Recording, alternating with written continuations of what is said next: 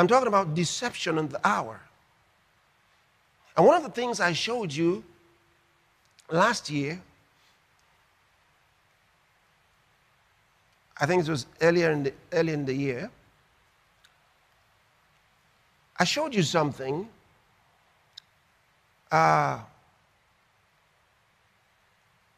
with the Catholic Church, the Pope, organizing the Council for Inclusive Capitalism. And I showed that to you. Council for Inclusive Capitalism, where the Catholic Church is banding together with these various organizations, especially we saw pharmaceutical industry getting together with them in this council for inclusive capitalism. I showed it to you. I want you to look at it again. You can see the Council for Inclusive Capitalism releases framework to guide companies in delivering a just energy transition. And I gave you a lot of information on this,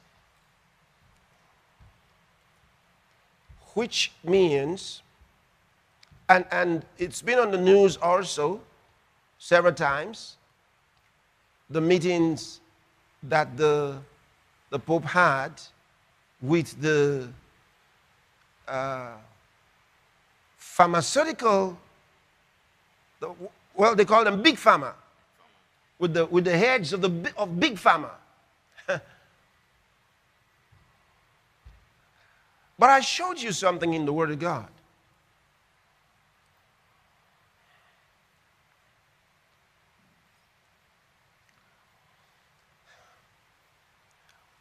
In Revelation chapter 18, from verse, now all of that chapter 18, you're going to see the destruction of Rome. The Bible talks about it. In fact, it begins with chapter 17. It begins with chapter 17. It is introduced in chapter 17, the Antichrist and those that are together with him will destroy religious Rome. They will destroy the Catholic Church. The Bible shows they will. And at that point,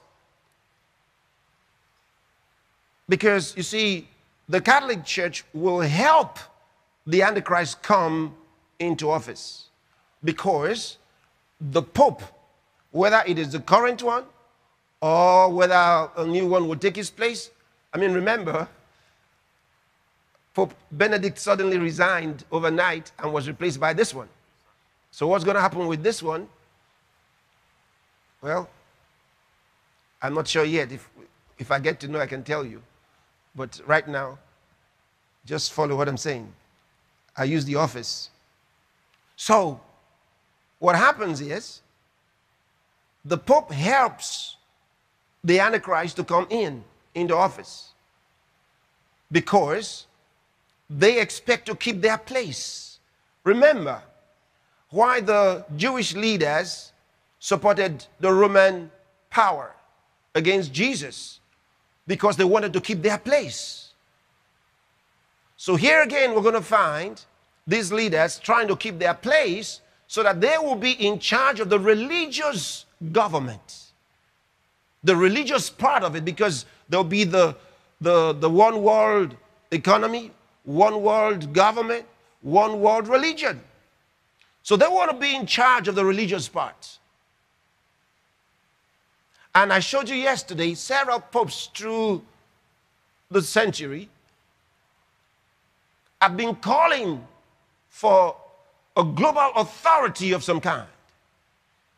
So they've been in support of one world government. They're calling for it. They want it. So we come to a place where they help to bring it in. But the Bible says, in no distant future, in no distant time from after they help to bring it in, the Antichrist will destroy it. The Antichrist, along with his European allies, will destroy that one world religion by Rome. And by the way, already, as of now, the Pope is the head of the current one world religion, because there is one, there's one already, an ecumenical movement that is going on currently. But Pope Francis didn't start it. John Paul made it popular, and it's been on. So there's already, they've got it in the works. And there are many church organizations that are part of it, sadly, in spite of what they've heard, that it's one world religion. I'm not talking about one Christian body, no, one world religion. It includes all the other religious groups. They're all inside. So they expect to take this forward, and they will help bring in the Antichrist. They're not the only ones going to bring in the Antichrist. There are several groups, but they are the religious ones. And so they bring in the Antichrist, but the Antichrist and his European allies will destroy it. They will destroy religious Rome. They will destroy it. And then the Antichrist will take over and become the head of the one world religion. And not just the head, he will also declare himself to be God. I'll read you a few scriptures, and I read these things to you before. We've dealt with them before. I'm just going through some things because I want to tell you. So here's what the Bible says, and I did share this with you about a year ago. In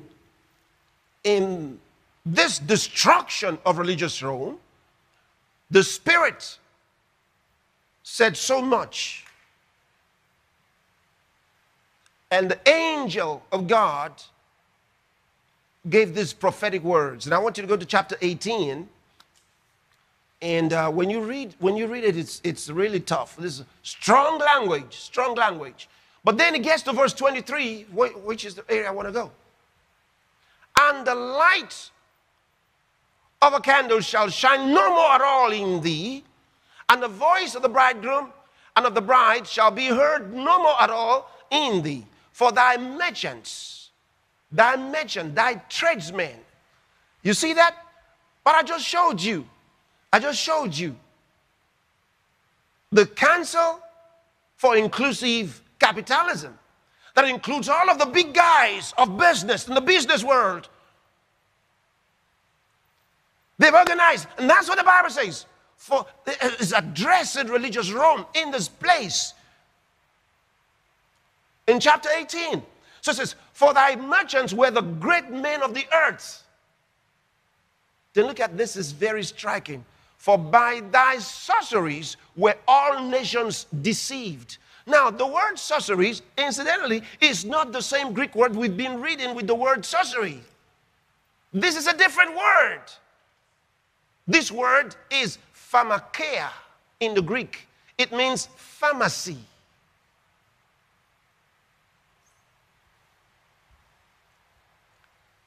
Interesting. What is pharmacy? The art and science of preparing and dispensing drugs and medicines. That is pharmacy.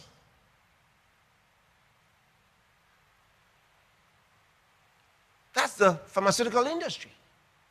It says true pharmacy. It says, go back to it, look at it. For by thy sorceries, pharmakeia, were all nations deceived. Look at it. We're talking about this is the destruction of religious Rome, and how they came together with all of these groups. It says, thy merchants were the great men of the earth. We've seen that coming together. We've seen that coming together. And it says, through pharmacy, all nations were deceived. We've seen that happening. And let me tell you, the deception is not over. We've only destroyed the ability to control the world while we're still here. After we're gone, they're still going to do more. And the deception will continue through pharmakeia. Make no mistakes about it.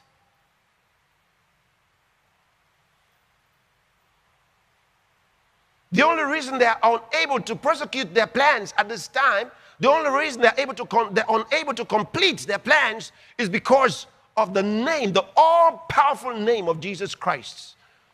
And the authority in it that we are wielding against all the forces of darkness.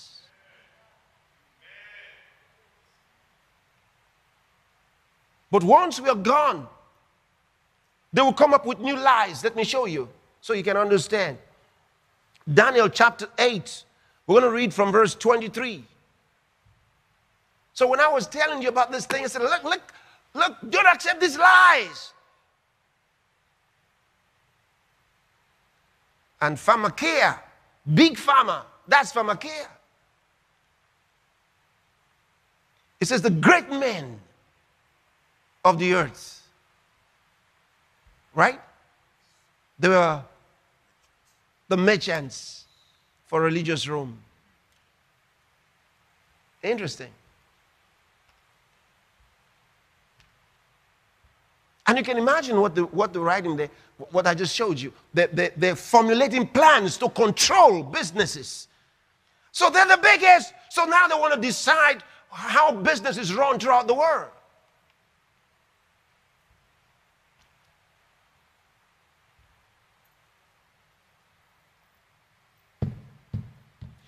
Daniel chapter 8, I'm reading from verse 23. Let's read from the NIV. In the latter part of their reign, when rebels have become completely wicked, a fierce-looking king, a master of intrigue, will arise. I told you they're waiting for a leader. They want a leader. They're going to get one. They're going to get one, and this is what they're going to get. A fierce-looking king, a master of intrigue, will arise. He will become very strong, but not by his own power. Not by his own power. Why? The dragon gave him his power. That's the devil. We read that to you yesterday, Revelation chapter 13, verse 2.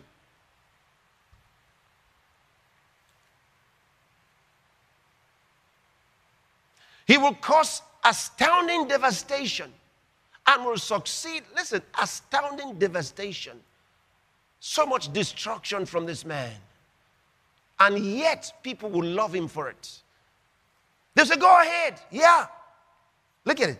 It says, and will succeed in whatever he does. He will destroy those who are mighty. The holy people. He will destroy the holy people. I'm going to tell you something about this in a second. Next verse. He will cause deceit to prosper. Did you hear that? Oh. If you think there's deception right now, you ain't seen nothing yet. Look at what he's saying. He will cause deceit to prosper. And he will consider himself superior. When they feel secure, he will destroy many and take his stand against the Prince of Princes. That's Jesus Christ. He will take a stand against Jesus. Yet, he will be destroyed, but not by human power. That's the power of God. I'll destroy him. Think about this. He will cause deceit to prosper. So you can understand when the Bible tells us that these pseudo-prophets are speaking by these evil spirits of deception. The Antichrist spirit is a spirit of deception. And if you understand that the things that have been happening are under the power of this evil spirit, then you'll understand why there has been so much deception. Listen, it says all nations were deceived through pharmakeia, big pharma. They deceived the whole world. Look at the current deception with the vaccines. They lied to you about the mask. They lied to you about the vaccines. They told you if you took the vaccine, life will return to normal. It never did. I told you it never would. I told you. I said, they're lying to you. That's not going to happen. Once you get into the vaccine mode, you're going to keep getting vaccinated. I told you. They're not going to stop. And look at it.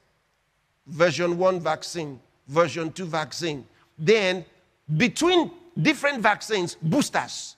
So you get booster, booster, booster, booster, then until the ultimate vaccine comes. And the ultimate one will be 666. Remember. But for God's people, you won't need to remember it. Because you won't be here. You won't be here. Manto korabakasete. All right, so let's go to Daniel chapter 11. I'm going to read 2 verses. Verse 32 to begin with. Chapter 11, verse 32. And such as do wickedly against the covenant shall he corrupt by flatteries. He will corrupt them by what? Flatteries. Use that NIV one more time.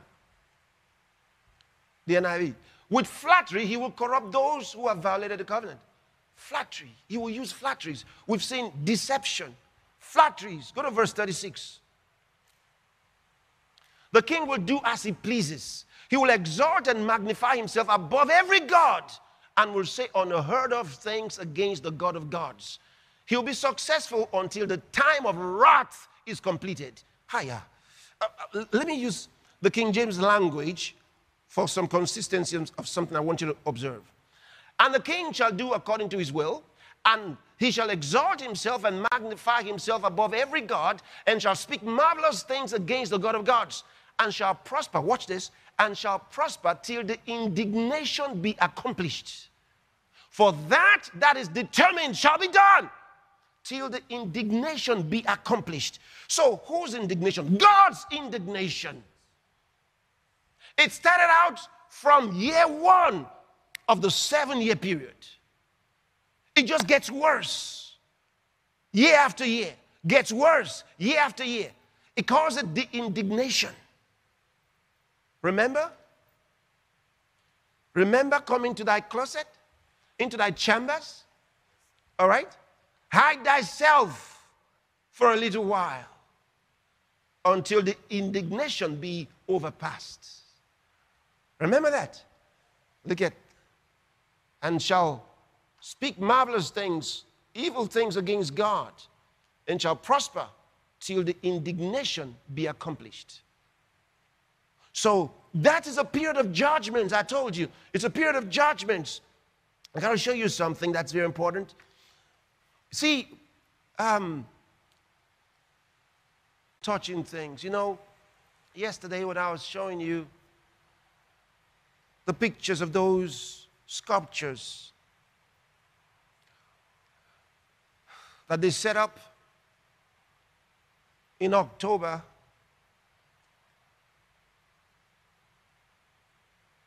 in New York.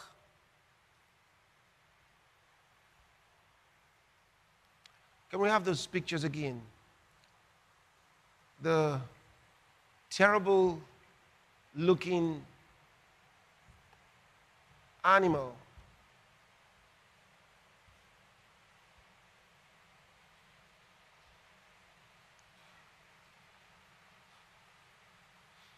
They set it up at the Rockefeller Center.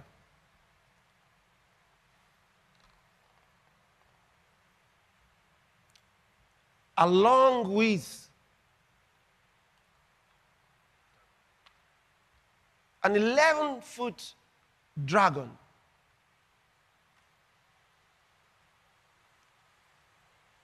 And what was the symbolism? What was the symbolism? Rockefeller Foundation is saying, we have empowered you.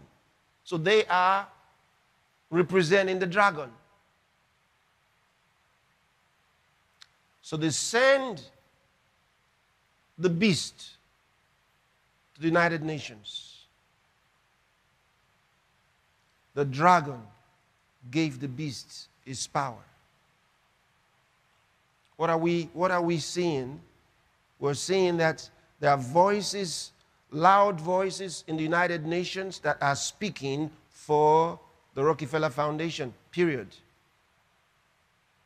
The question is, who are those speaking in the Rockefeller Foundation, and who are they speaking for?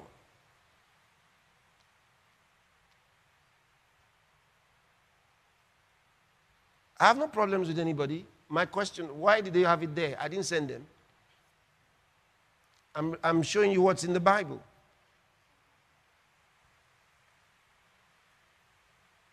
These are symbolisms.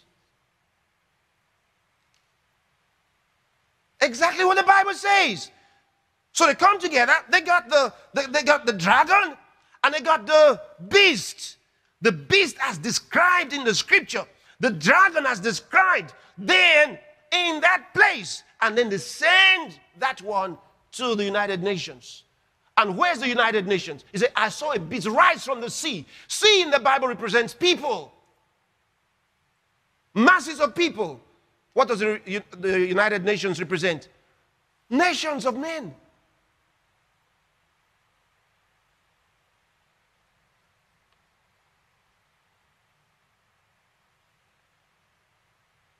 Have you heard that term, the sea of humanity?